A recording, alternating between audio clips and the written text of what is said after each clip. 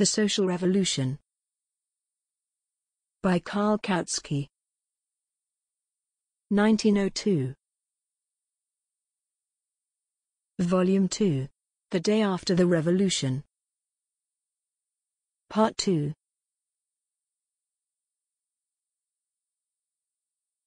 The organization of the productive process.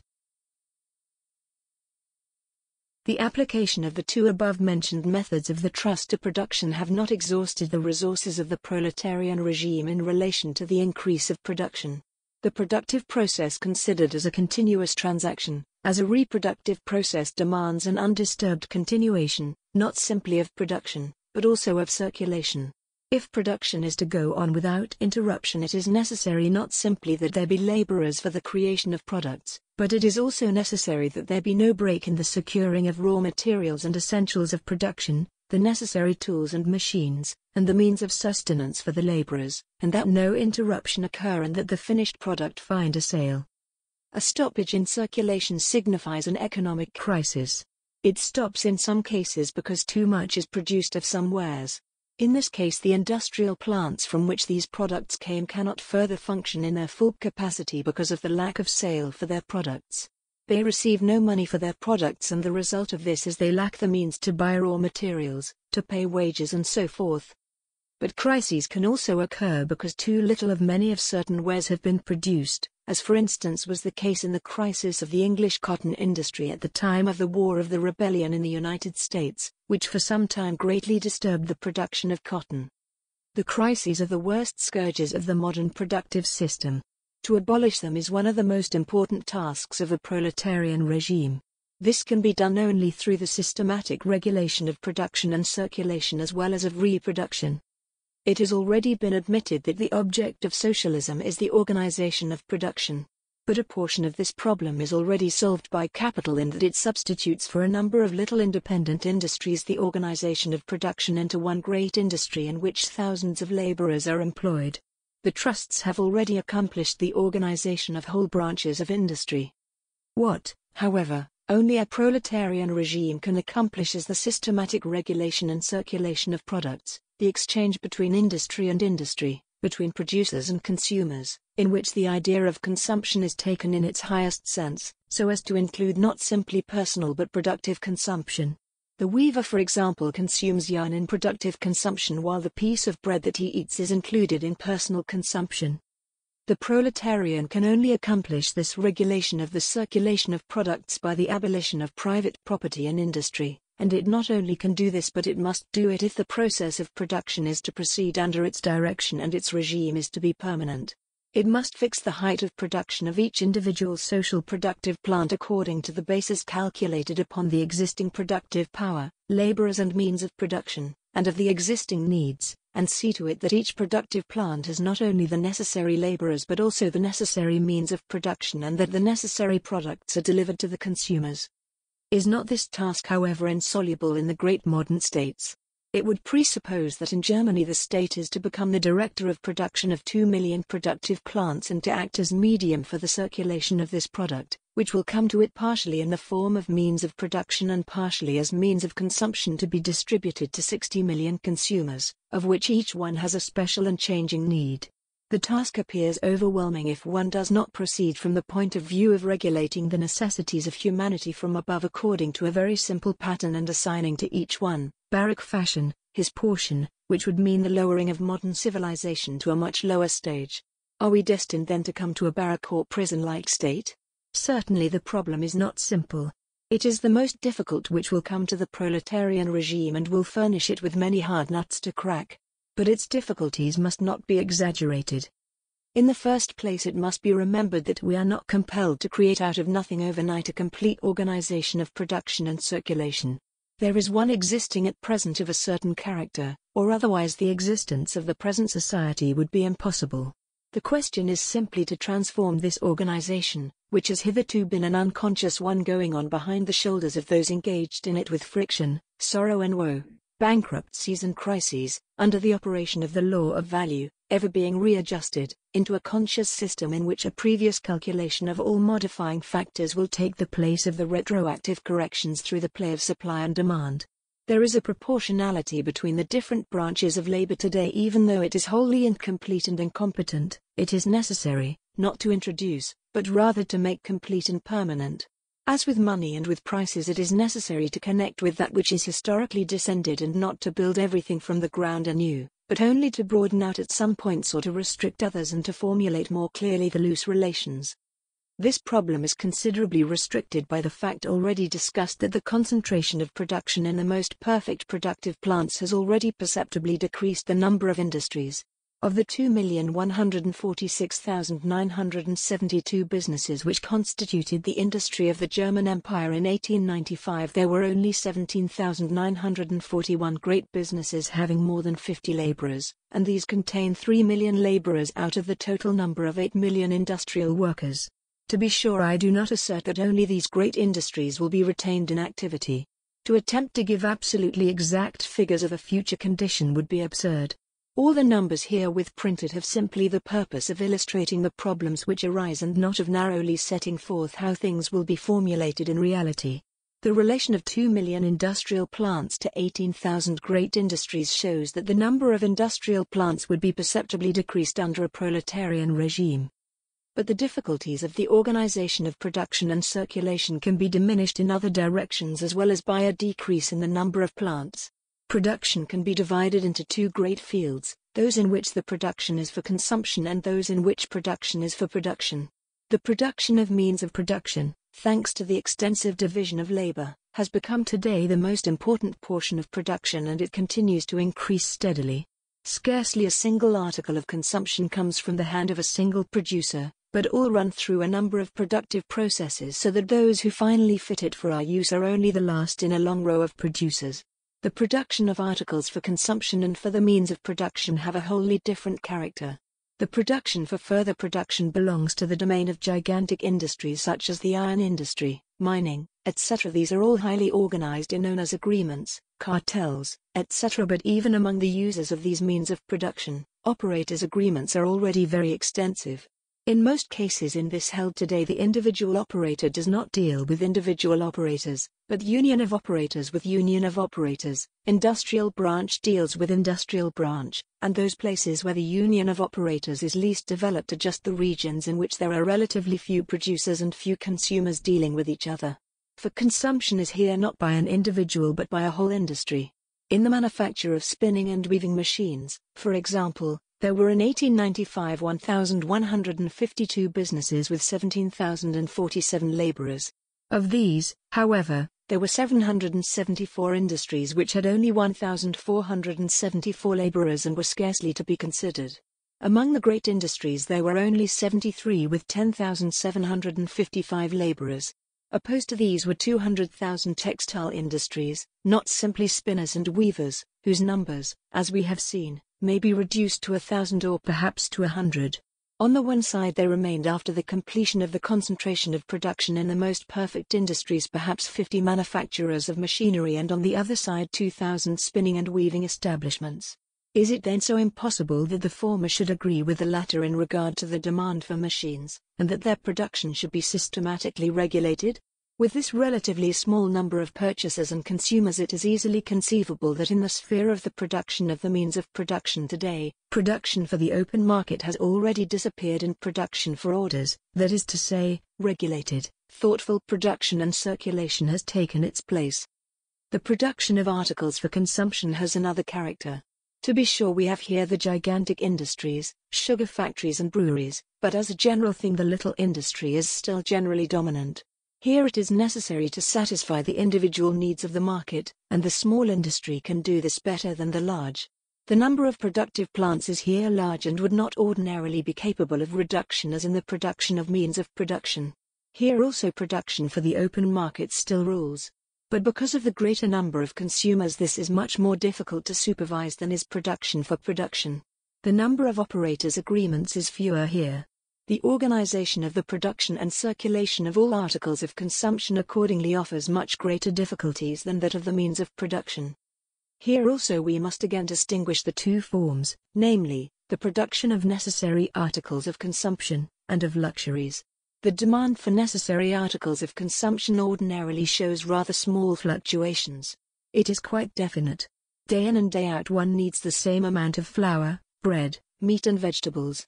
Year in and year out there is little change in the demand for boots and linen. On the other hand, the demand for means of consumption changes the more readily the more these take on the character of unnecessary luxuries, whose possession or use is agreeable but not indispensable. Here consumption is much more whimsical, but when we look closer we see that this really proceeds much less from the purchasing individual than from the industry itself. Changes in fashion, for example, springs not so much from the changes in taste of the public as from the necessity of the producer to render impossible a further use the old wares which have already been sold, in order to thereby appeal to consumers to purchase new wares. The new and modern goods must accordingly be very strikingly distinguished from the old. Next to the restlessness which lies in the very nature of the modern manner of production, this strife of the producer is the main cause of the rapid changes of fashion. It is this which first produces the new fashions and then makes them necessary to the public. The variations in demand for articles of consumption, especially of luxuries, are influenced much more by the variations in the income of the consumers than by variations in taste. These last variations again, so far as they do not remain isolated but really have a wide extension through society, so as to perceptibly influence consumption, arise from the contrast between prosperity and crises, from the contrast between the strong demand for labor and the increase of enforced idleness. When, however, we investigate the source of these variations we find that they spring from the held of the production of the means of production. It is universally known and recognized that today it is the iron industry especially which gives rise to crises. The alternation between prosperity and crises and therewith the great variations in the demand for articles of consumption also arises out of the sphere of the production of the means of production. In the other sphere, as we have already seen, the concentration of industry and the organization of production is already so far developed that it has made possible a really complete organization of production and circulation. Stability in the production of means of production carries with it stability in demand for means of consumption, and this can be easily established by the state without direct regulation of consumption. Only one phase of the disturbances in circulation which spring from production is of importance to the proletarian regime, only underproduction, never overproduction. Today the latter is the principal cause of crises, for the greatest difficulty at present is the sale, or getting rid of the product.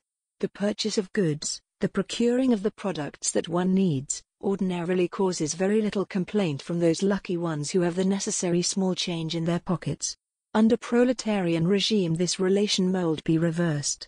There will be no need of anxiety regarding the disposal of the products when completed. Private individuals will not be purchasing for sale to other private individuals, but society will be purchasing for its own necessities. A crisis can then only arise when a sufficient amount of a number of products has not been produced to supply the need either for production or personal consumption. If accordingly there are here and there, or even anywhere, too much produced, this will signify only a wasting of labor power and a loss for society, but will not hinder the progress of production and consumption. It will be the principal anxiety of the new regime to see to it that there is not insufficient production in any sphere. Accordingly it will, to be sure, also take care that no labor power is wasted in superfluous production, for every such waste signifies an abstraction from all the others and an unnecessary extension of the labor time. The remnants of private property and the means of production. We have seen that the proletarian regime would make short work of the smaller businesses where they represent the little, undeveloped plants, not only in industry but also in exchange.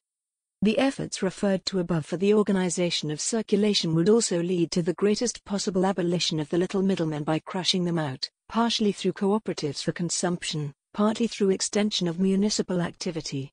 Superintendence and organization of the productive processes will be much easier when it is not necessary to deal with countless operators, but rather with only a few organizations. Besides the work of the middlemen, the direct producers of articles of consumption for local necessity would fall to the cooperatives and municipalities, for example, bakeries, milk and vegetable production and erection of buildings. But it is not to be expected that all small private industries will disappear in this manner. This will be specially true in agriculture. To be sure, those agricultural plants which have already become capitalist industries would fall with the wage system and be transformed into national, municipal or cooperative businesses. Therewith a large number of the little competing farmers of today would cease to exist and go as laborers into the industrial or agricultural great industry, because they could there secure a respectable existence.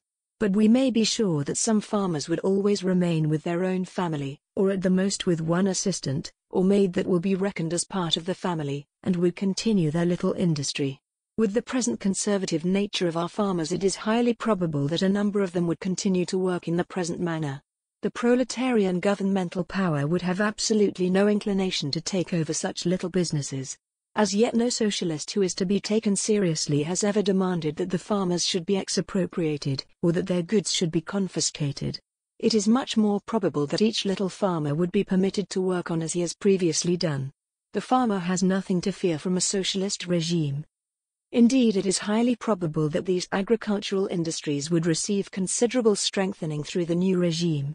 It would bring an abolition of militarism, of burdens of taxation, bring self-government and nationalism of schools and road taxes, an abolition of poor relief and perhaps also a lowering of mortgage burdens, and many other advantages. We have also seen that the victorious proletariat has every reason to increase the amount of products, and among those products for which the demand would be increased, the most important are agricultural products. In spite of all the refutation of the theory of increasing misery, there is still much hunger to satisfy, and this fact alone justifies us in the opinion that the raising of wages will show itself above all in an increase of the demand for agricultural products. The proletarian regime would also have the greatest interest in increasing the production of the farmers, and it would have powerful forces at its disposal for this purpose. Its own interests demand that the agricultural industry should be brought to a higher stage through the care of animals, machines and fertilizers, through improvement of the soil, etc. It would in this manner assist in increasing agricultural products, including those in the industries not yet socialized. But here, as well as in every sphere, conditions would make it necessary to simplify the circulation process by substituting for a large number of private individuals trading their products with one another a few organizations united for economic purposes. The state would much prefer, instead of selling breeding animals, machines and fertilizers to the individual farmers, to deal with the farmers' societies and cooperatives. These societies and cooperatives would find as the purchasers of their products no longer private middlemen, but either cooperatives, unions for consumption, municipalities or national industries, mills, sugar factories, breweries and such like. So here also the private industry would continually recede before the social, and the latter would finally transform the agricultural industry itself and permit the development of many such industries through the cooperative or municipal cooperative into one great social industry. The farmers will combine their possessions and operate them in common, especially when they see how the social operation of the expropriated great industry proves that with the same expenditure of labor perceptibly more can be produced, or that with the same number of products the laborers can be granted considerably more leisure than is possible in the small industry. If the small industry is still able to assert itself in agriculture, this is due not a little to the fact that it can pump more labor out of its laborers than the great industry. It is undeniable that farmers work harder than the wage workers of the great landowners. The farmer has scarcely any free time, and even during the little free time that he has, he must be continually studying how he can improve his business. There is nothing else in his life but his business, and that is also one of the reasons why he is so hard for us to gain. But this holds true only for the older generation. The younger generation is conscious of other things. They feel a strong impulse towards enjoyments and pleasures, towards joy, and also towards a higher culture, and because they cannot satisfy these impulses in the country, they stream into the cities and populate the level plains. When once the farmer sees, however, that he can remain in agriculture without being compelled to renounce leisure and culture, he will no longer flee from agriculture, but will simply move from the little industry to the great, and therewith the last fortress of private property will disappear.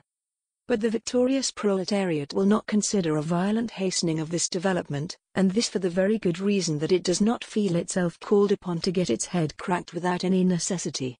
And this has been the result of every attempt to force the farmers to a new stage of production.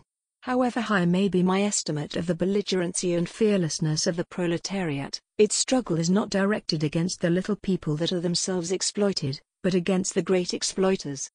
Along with agriculture, the small industry and business comes into consideration. This also need not completely disappear at once. To be sure, the new regime, as we have already seen, would, whenever poorly organized industry came in competition with the more perfect, strive to concentrate production in the well-directed great industries. This could be easily attained, however, without the application of force by the simple raising of wages. But there will always be branches of industry in which the machine cannot compete successfully with hand labor, or cannot accomplish what the latter can accomplish. It is highly significant that an investigation of the factory statistics of the German Empire did not yield a single form of production in which the small industry still exclusively rules, with one insignificant exception: 4 plants each with 1 laborer. A few figures that, so far as I know, have never yet been published are here given. In the following branches of industry the small business rules almost exclusively, more than 97% of all industries, while the great business with more than 50 laborers does not exist at all. Makers of whetstones. Makers of violins. Preparation of anatomical material. Scavengers. Spinners, materials not given. Weavers, materials not given. Rubber toys. Barbers, hairdressers, wig makers. Cleaners of clothes and boot blacks. Chimney sweeps. Sculptors and painters. Number of factories with 1 to 5 workers. 6 to 50 workers. Number of motors. Etc. etc. If we exclude painters, barbers, chimney sweeps, violin makers and, according to my opinion, also scavengers and boot blacks, this reduces the held of existing small businesses, in industries which are outside the field of competition of great industries, to practically nil. Nevertheless, it may be granted that the small industry will have a definite position in the future in many branches of industry that produce directly for human consumption, for the machines manufacture essentially only products in bulk, while many purchasers desire that their personal taste shall be considered. It is easily possible that even under a proletarian regime the number of small businesses may increase as the well-being of the masses increases. The demand for products of hand labor as a result of this may become active. Artistic handwork may accordingly receive a new impulse. However, we need not expect the realization of the picture of the future that William Morris has painted for us in his beautiful Utopia, in which the machine plays no role whatever. The machine will remain the ruler of the productive process. It will never give up this position again to hand labor. This, however, does not exclude the possibility that handwork in many artistic branches will again flourish and that it will even conquer many new fields. Meanwhile, it today too often maintains its existence only as the product of extreme misery. As a house industry, handwork in a socialist society will only exist as an expensive luxury which may in a universal well-being find an extensive distribution. The foundation of the productive process will still remain the machine-driven great industry. The problematical small industries will at the most be maintained as islands in the ocean of the great social businesses. These little industries, again, can take on the most various forms in regard to the ownership of their means of production and the disposal of their products. They may be dependent upon a great national or municipal industry, from which they receive their raw material and tools and to which they dispose of their products. They can produce for private customers, or for the open market, etc. as today. So then, a laborer can occupy himself in the most diverse occupations one after another. A seamstress, for example, can occupy herself for a time in a national factory and at another time make dresses for private customers at home, then again can sew for another customer in her own house, and finally she may, with a few comrades, unite in a cooperative for the manufacture of clothing for sale. In this, as in every other relation, the greatest diversity and possibility of change will rule. Nothing is more false than to represent the socialist society as a simple, rigid mechanism whose wheels when once set in motion run on continuously in the same manner.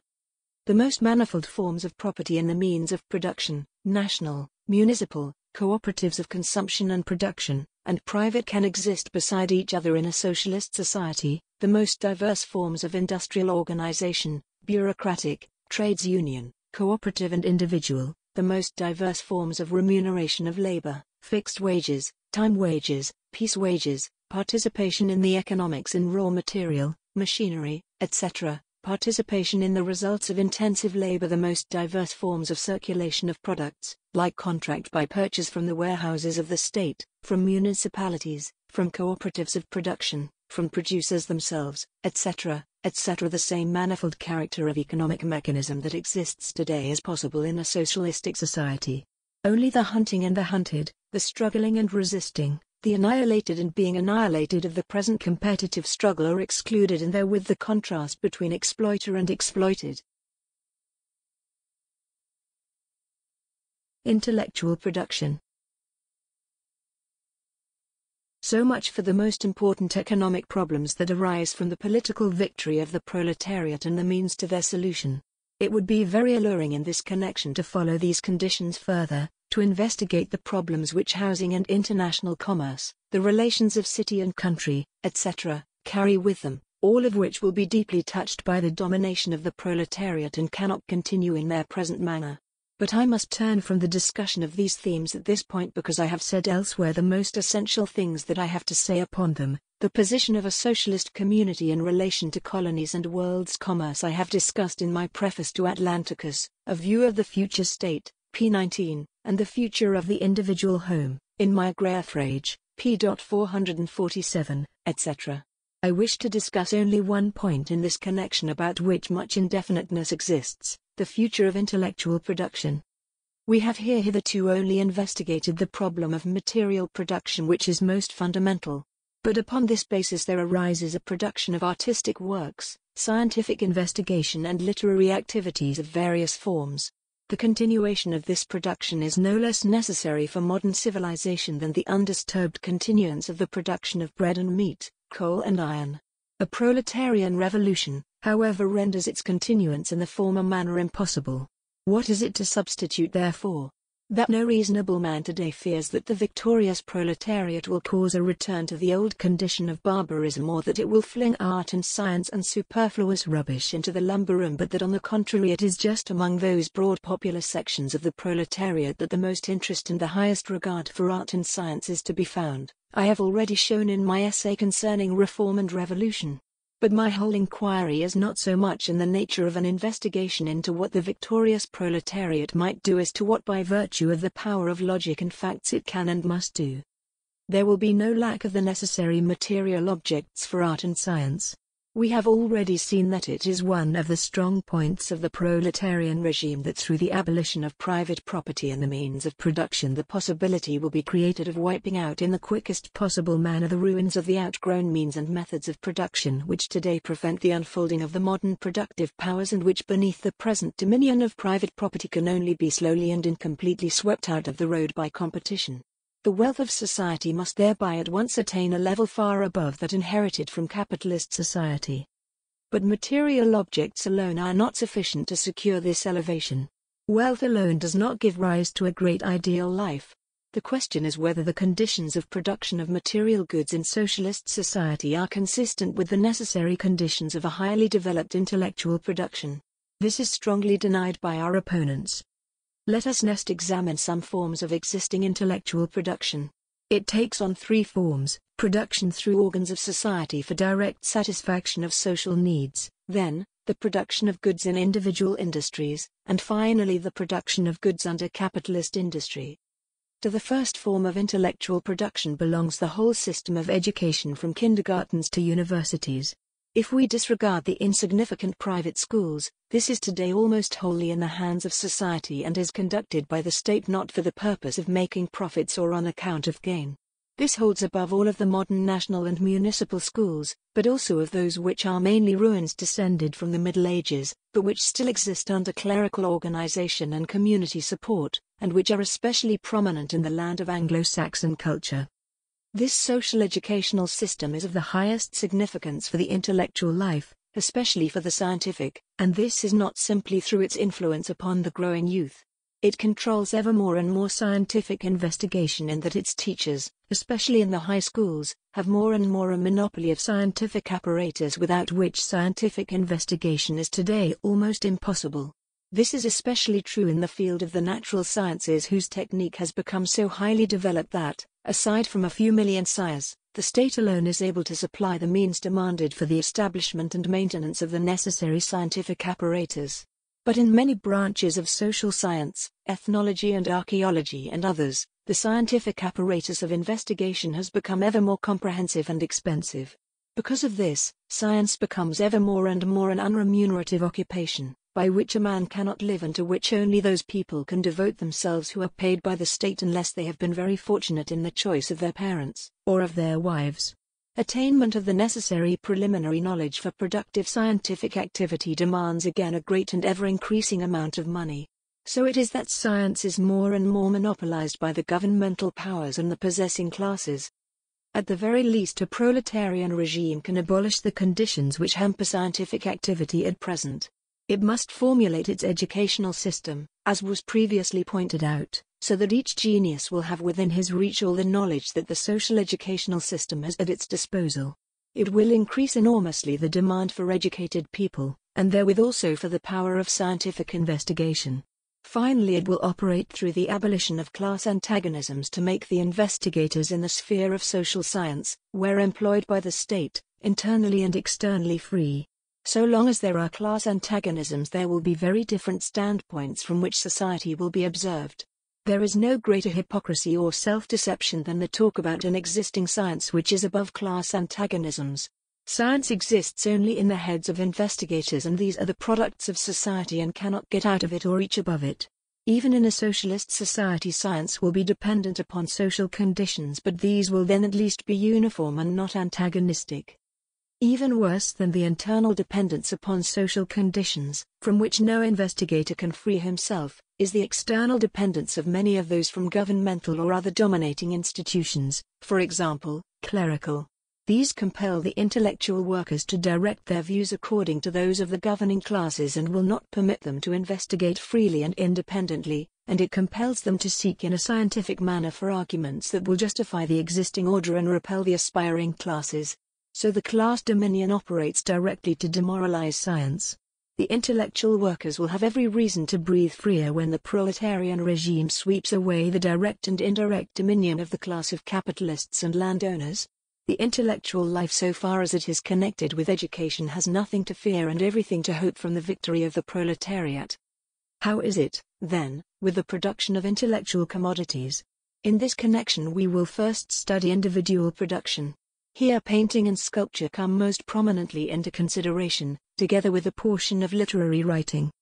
A proletarian regime will no more make this form of commodity production impossible than it will abolish the little private industry in material production. Just as little as the needle and thimble, will brush and palette, or ink and pen belong to those means of production which must under all conditions be socialized. But one thing is well possible, and that is that with the cessation of capitalist exploitation the number of purchasers that heretofore constituted the market for the commodities produced by the little artistic industry will be reduced. This will certainly not be without influence on the articles of artistic production. It will not abolish such production but only alter its character. The easel painting and statuettes, which can most easily change their places and possessors, that can be placed wherever we wish, are the special form of commodity production in art.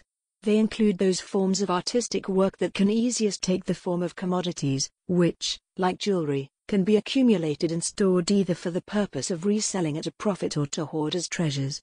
It is possible that their production for the purposes of sale will find many obstacles in a socialist society. But in place of these, other forms of artistic production will appear. A proletarian regime will immensely increase the number of public buildings. It will endeavor to make attractive every place occupied by the people, whether for labor, for consultation, or for pleasure.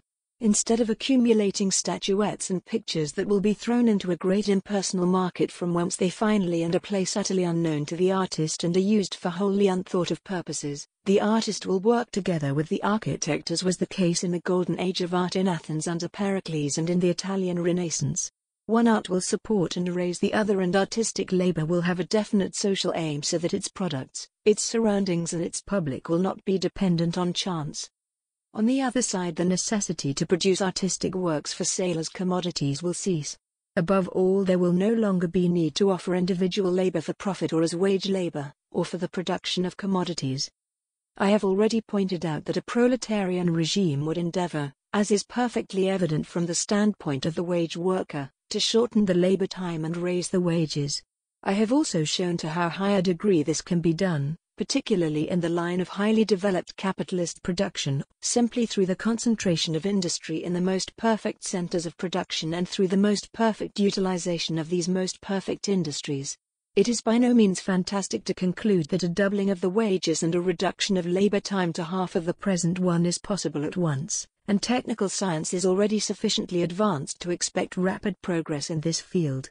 The further one goes in this direction, the more the possibility increases for those who are engaged in material production to give themselves up also to intellectual activity, and especially to those forms that bring no material gain, but rather find their reward in themselves and which are the highest forms of intellectual activity.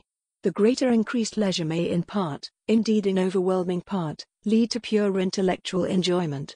With the talented, the creative genius will be free, and the union of material with artistic, literary and scientific production will be made possible. This union, however, will not be simply possible. It will be an economic necessity. We have seen that a proletarian regime must aim to make culture a universal good. If we should seek to extend culture in the present sense of the word, it would end in making the growing generation useless for material production and hence would undermine the foundations of society. Today the social division of labor is developed in such a manner that material and intellectual labor are well nigh mutually exclusive. Material production exists under such conditions that only the few who have been favored by nature or by special conditions are able to engage in the higher intellectual labor. On the other side, intellectual labor as it is carried on today makes those who follow it incapable of and disinclined toward physical labor. To give culture to all mankind under such conditions would simply make all material production impossible, because then no one would be found who could or would carry it on. If we are to make the higher intellectual culture a common good without endangering the existence of society, then not simply pedagogical but economic necessity demands that this be done in such a manner that the growing generation will be made familiar in schools not simply with intellectual but also with physical labor, and the habit of uniting intellectual and material production will be firmly rooted. The proletarian regime must proceed from two directions to secure the union of material and intellectual production and to free the latter in the mass of the population from its present material fetters. On the one side, this must be done through the continuous shortening of the labor time of the so-called hand laborers. This will come as a result of the increasing productivity of labor, whereby more time will be continuously granted for intellectual labor to those engaged in material production. On the other side, this will be accomplished by an increase of the physical labor of the cultured, an unavoidable result of the continual increase in numbers of the latter. It is, however, plain that with this union, physical labor for gain and for the necessary labor in the interest of society, and intellectual labor for the free exercise of personality would be freed from every social compulsion. For intellectual labor is much more incompatible with such compulsion than physical. This liberation of intellectual labor by the proletariat is not the pious wish of the utopian but the economically necessary consequence of its victory. Finally, we must observe the third form of intellectual production, that which is capitalistically exploited. Since the first of these three forms of intellectual production includes mainly science and the second the fine arts, so what we have to say now applies to the utilization of all spheres of intellectual activity, but particularly, however, to the heroes of the pen and the stage, to whom now stand opposed as capitalist directors of industry, the publishers, periodical owners and theatre directors. Capitalist exploitation in such a form is impossible of continuance under a proletarian regime. It rests, however, upon the fact that to get even a questionable intellectual production to the public requires an expensive technical apparatus and extensive cooperative powers. The individual cannot here act for himself. Does that, however, not mean that here again the alternative to capitalist industry is national industry? If this is so, must not the centering of so great and important a part of the intellectual life in the state threaten in the highest degree that intellectual life with uniformity and stagnation? It is true that the governmental power will cease to be a class organ, but will it not still be the organ of a majority? Can the intellectual life be made dependent upon the decisions of the majority? Would not every new truth, every new conception and discovery be comprehended and thought out by the insignificant minority? Does not this new order threaten to bring at once the best and keenest of the intellectual thinkers in the various spheres into continuous conflict with the proletarian regime? And even if this creates increased freedom for the artistic and scientific development, would not this be more than offset by the fetters that it will lay upon the intellectual activity when this can only be pursued by social means? Here is certainly an important but not an insoluble problem. We must first notice that as for all production, so also for the social necessities of intellectual production, the state will from the beginning not be the only leading and means-granting organ which will come into consideration, but there will also be municipalities. Through these alone all uniformity and every domination of the intellectual life by central power is excluded. As another substitute for the capitalist industry and individual production, still other organizations must be considered, those of free unions which will serve art and science and the public life and advance production in these spheres in the most diverse ways, or undertake them directly, as even today we have countless unions which bring out plays, publish newspapers, purchase artistic works, publish writings, fit out scientific expeditions, etc. The shorter the hours of labor in material production and the higher the wages, the more will these free unions be favored. They must increase in numbers, in enthusiasm and in the intelligence of their members, as well as in the resources which the intellectuals can contribute to support the common cause. I expect that these free unions will play an even more important role in the intellectual life. It is their destiny to enter into the place now occupied by capital and individual production, and to organize and to lead the social nature. Here also the proletarian regime leads not to greater bondage but to greater freedom.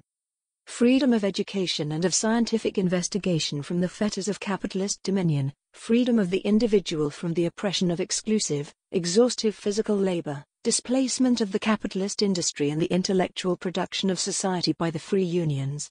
Along this road proceeds the tendency of the proletarian regime in the sphere of intellectual production. We see that the problems in the field of production are of a contradictory nature. The capitalist system of production has created the task of formulating the social process of production in a simple and systematic manner. This task consists in placing the individual in a fixed order to whose rules he must conform. On the other side, this same manner of production has more than ever brought the individual to a self-consciousness, placed him on his own feet and freed him from society. More than ever mankind demands today the possibility of developing a personality and its relation to other men in order to determine in the freest manner the more sensitive and individual of these relations, especially the marriage relation, but also their relation as artists and thinkers to the external world. Regulation of social chaos and liberation of the individual, these are the two historical tasks that capitalism has placed before society.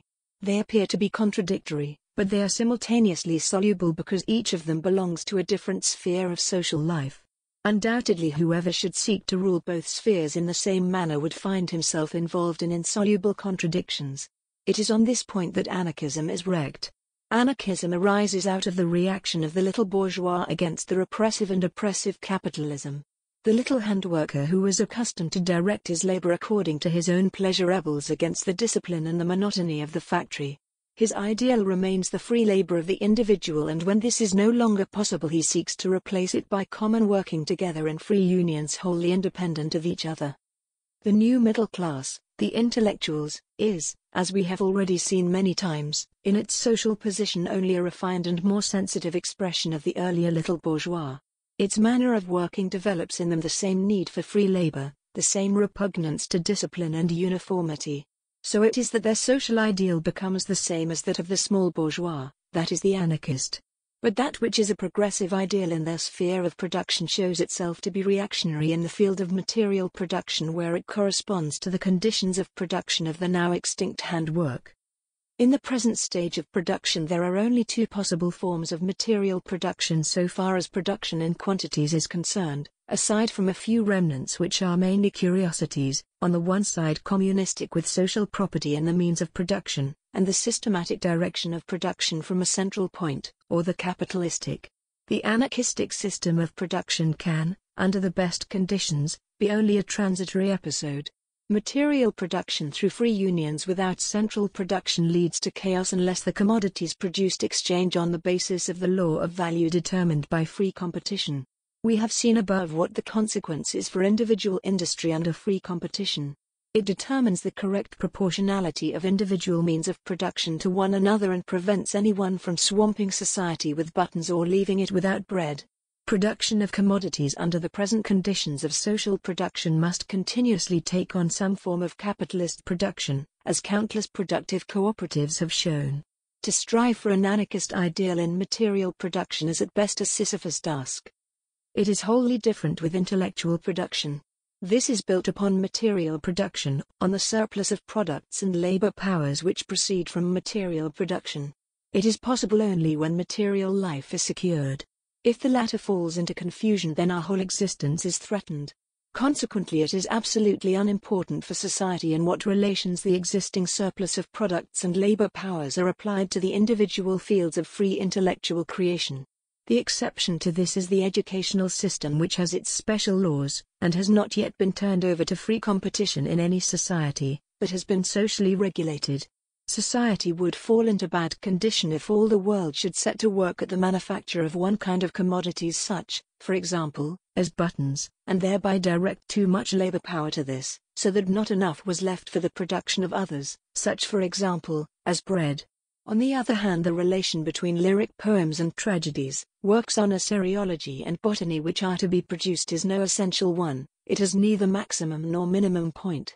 If today there should be twice as many dramas as yesterday, and at the same time 1/2 as many lyrics, or if today 20 works on assyriology should appear and only 10 botanical, while yesterday the relations were reversed, still the existence of society would not be touched in the slightest thereby.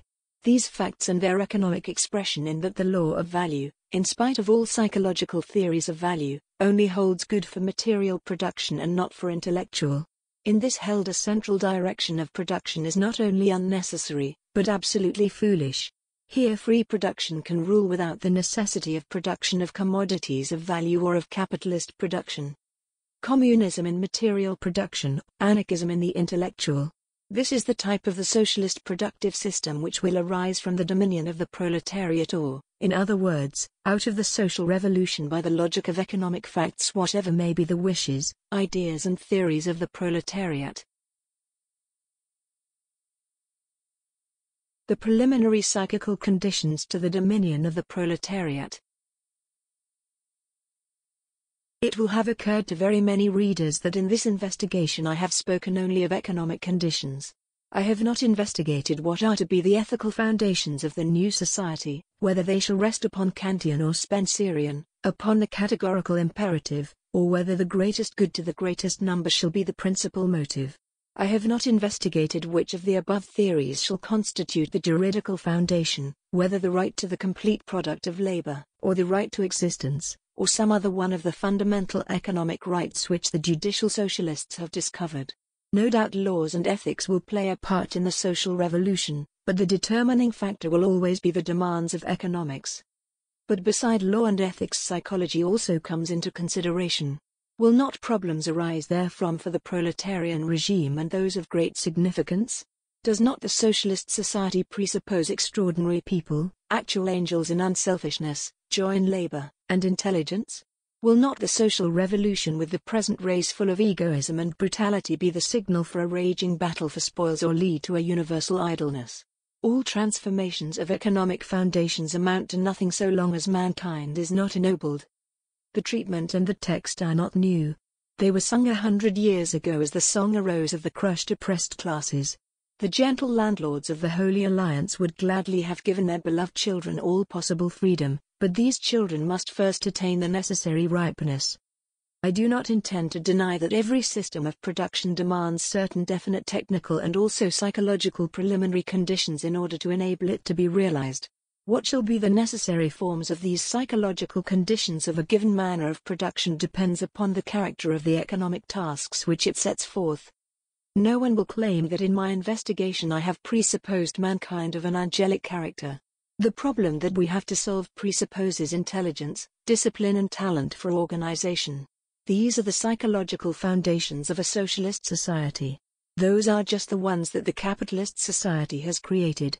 It is the historical task of capital to discipline and organize the laborers, and to widen their intellectual horizon beyond the boundaries of the workshop and the church door.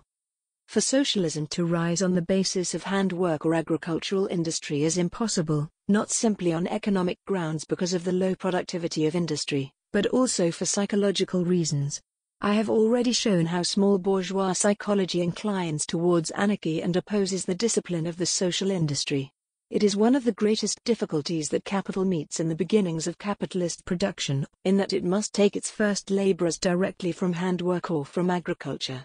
It had to fight with this in the 18th century in England and today in the southern states of America, which renders very difficult the rapid advance of the great industry. Notwithstanding the nearness to raw materials greatly favors such industry.